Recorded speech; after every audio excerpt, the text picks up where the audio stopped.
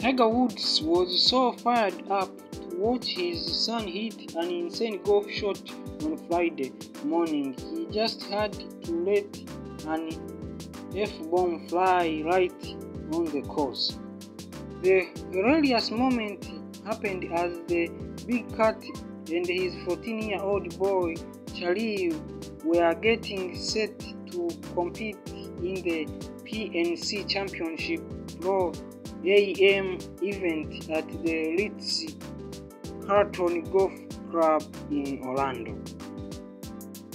Charlie was hitting some shots around a practice green with Daddy when he attempted a flop shot that most amateur golfer would blend straight into nearby parking lots.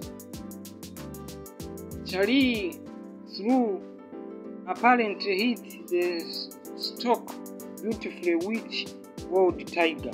"We are ending on the right here," the golf legend yelled.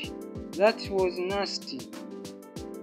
Charlie appeared super pleased, and then the two walked off together to prep some more for their upcoming round. Of course, at this point, Charlie's golf game shouldn't surprise many. After all, he just helped his high school team to win a Florida State Championship last month. Like father, like son.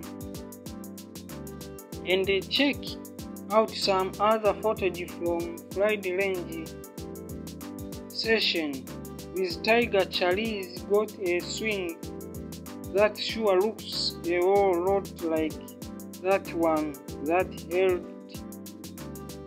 helped the Dad to win 15 major championships.